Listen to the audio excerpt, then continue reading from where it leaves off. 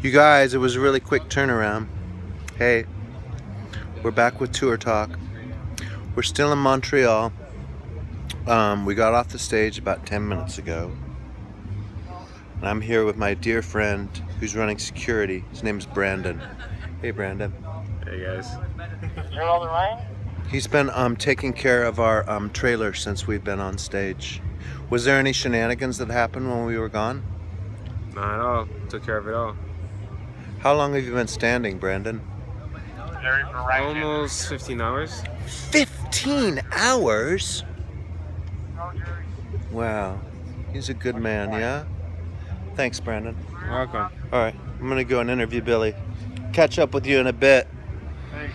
I love that kid. Hey, you guys. So, tonight is No More Camp for Last. Yes, that's right. Shit! I'm here in the inner sanctum, ladies and gentlemen. Please welcome a 3-minute interview with my dear friend, the bass player of Faith No More, Bill Gould. Thank you very much for that wonderful introduction. Sure. Have a seat. How are you? I'm very well, thank you. An interesting thing about me and Billy is we've known each other since we were 9 years old, Billy, 9 or 10 years old? yeah. 10 years old.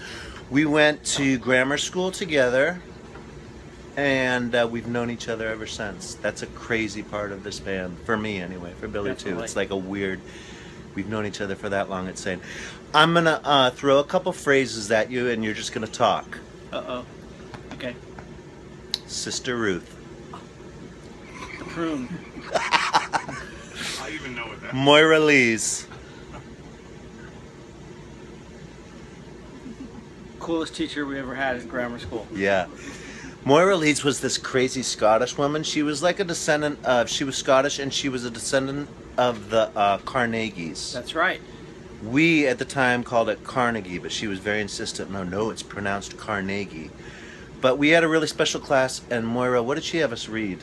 For our Echospasm. Mm-hmm. She made Siddhartha. Mm-hmm.